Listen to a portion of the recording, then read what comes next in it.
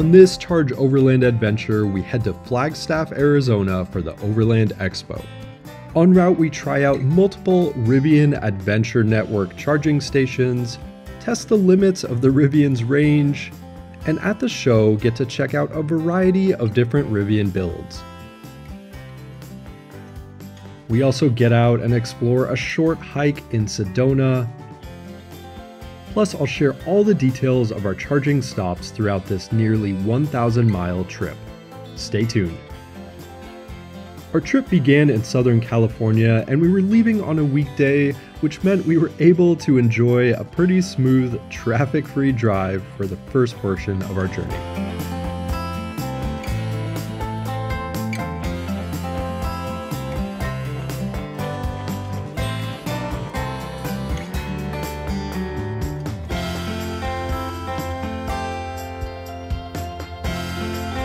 Our first stop was at a Rivian Adventure charging station in Barstow, California, and throughout this video I'll be showing you all of my stats for each leg of the journey, as well as my state of charge when I leave a charging station and arrive at my next location.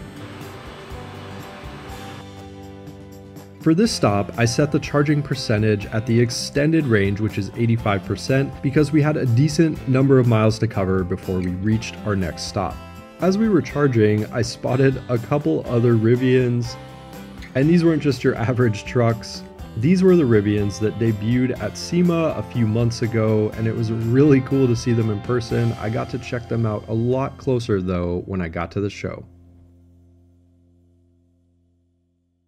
So it's showing 212 miles, and it says charging required. So let's see if we can make it with what we've got, which is 271 miles of range. Should be plenty, but it's saying charging required, so let's see how we do.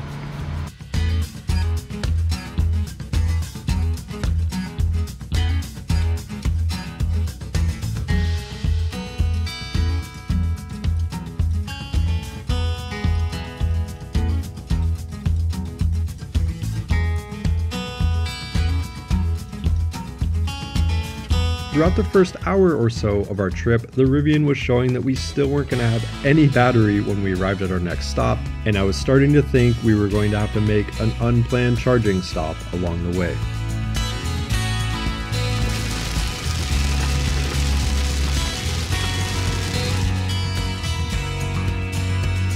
With about 2 hours left in the drive though, the computer updated and showed 21 miles of range on arrival, and that number actually continued to climb as we made our way to Kingman.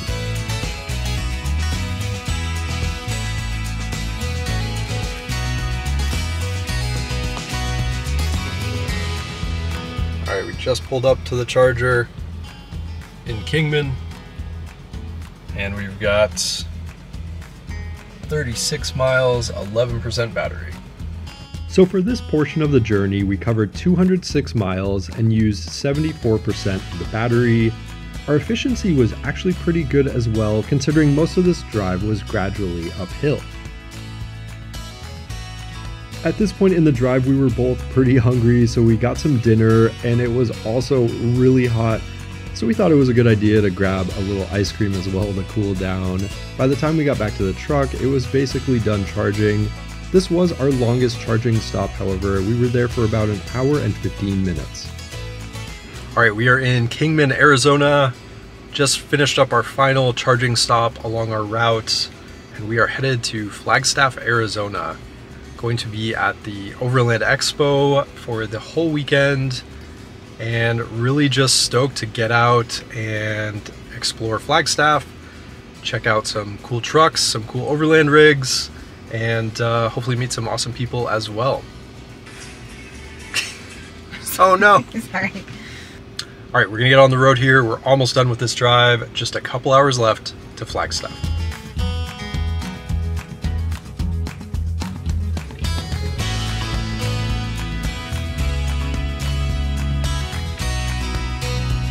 As the sun was going down, we started to see some pretty awesome lightning off in the distance, and eventually caught up with the storm. Our last hour or two of this drive was in heavy rain,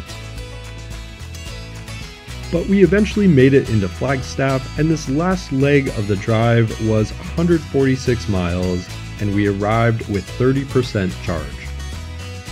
This wrapped up the first half of our journey.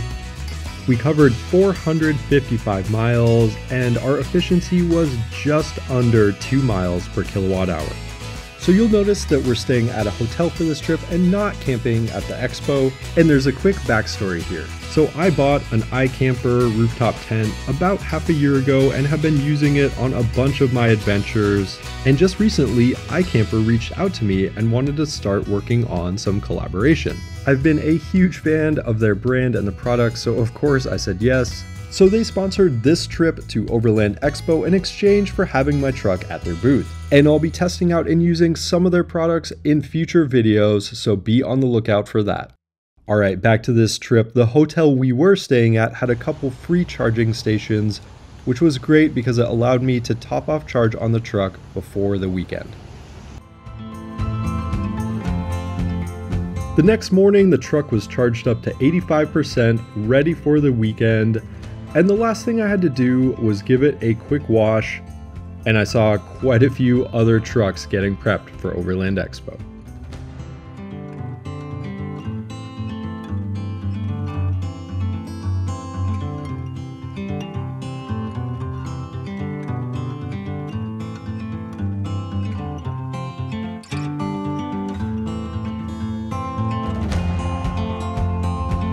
With the truck all set up at Overland Expo, but the show not opening till the next day, Christina and I decided to make the short drive down to Sedona, Arizona, and check out one of the many amazing hikes that are in that area.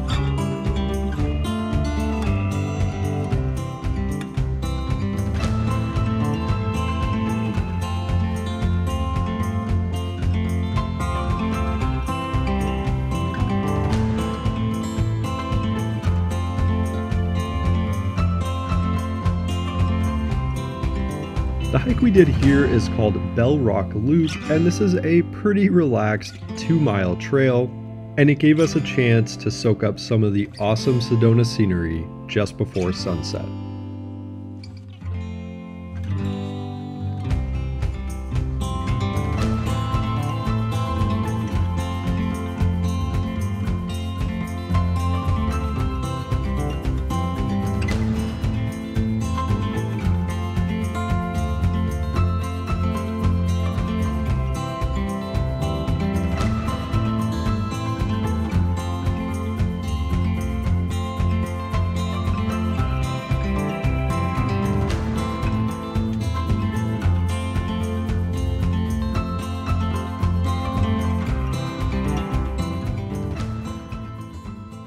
The next morning was the first day of Overland Expo, and let's just say the weather was not ideal.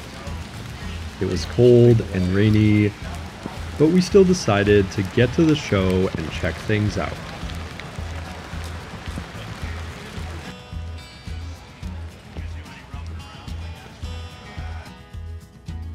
So one of my first stops was to head over to the Optima Batteries booth and check out these two very built out Rivians.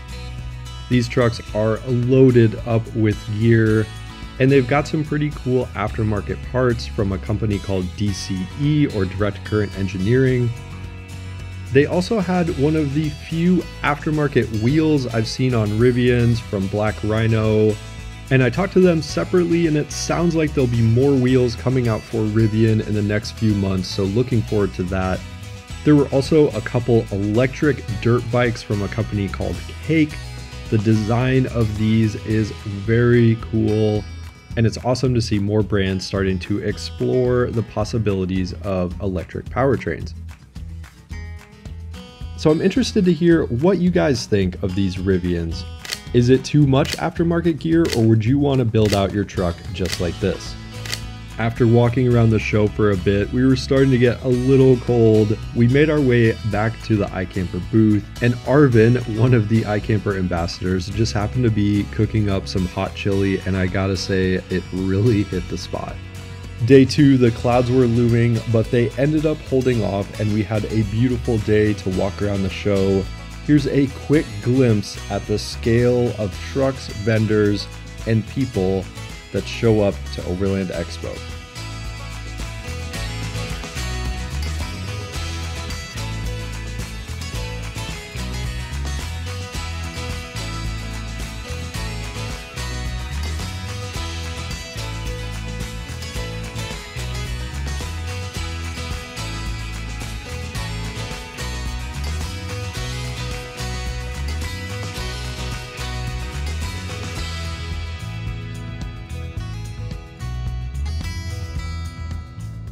I checked out this Rivian at the Thule booth, and they have a platform rack system that looks pretty cool.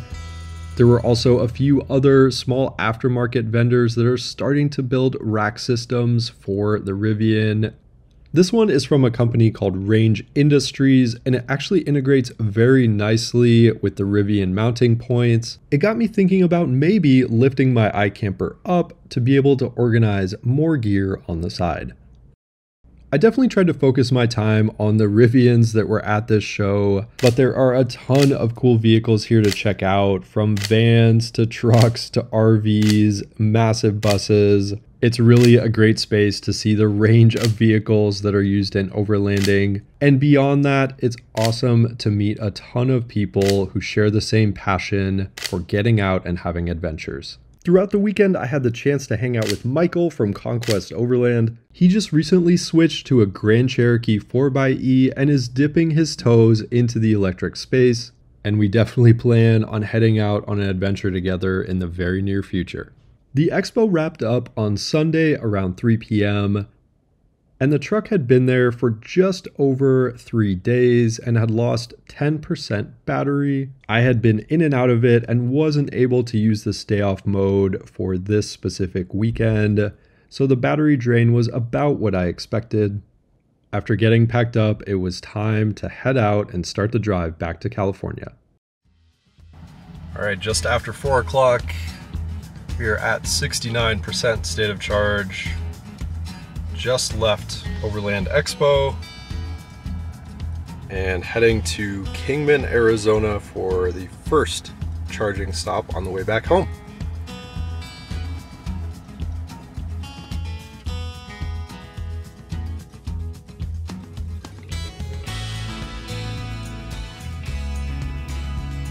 Just got to Kingman.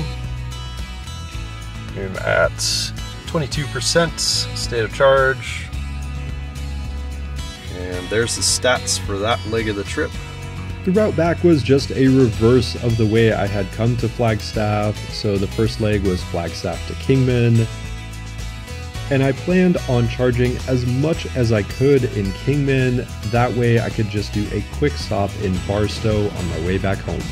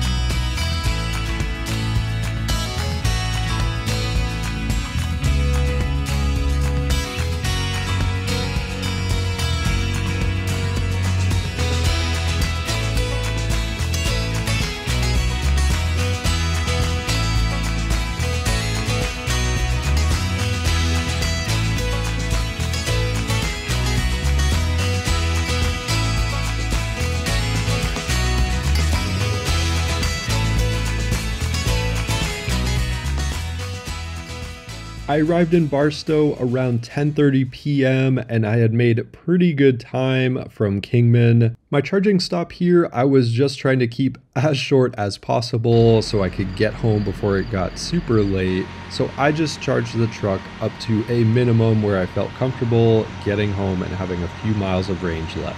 So I arrived with 14% and I charged up to 48%, and this only took about 24 minutes. The last leg of the trip was the 112 miles back to Irvine. I got home around 12:30 at night. Here are the final stats for the trip. The overall journey took us through the Rivian charging station in Barstow, the Rivian charger in Kingman, as well as the free charger at our hotel in Flagstaff, and then we reversed that route. Here are the total trip stats. And since the Rivian chargers are free if you have a Rivian and the hotel charger was free, I actually spent $0 on charging for this whole trip. That wraps up the trip to Overland Expo. Thanks for watching, everyone, and as always, more adventures coming your way.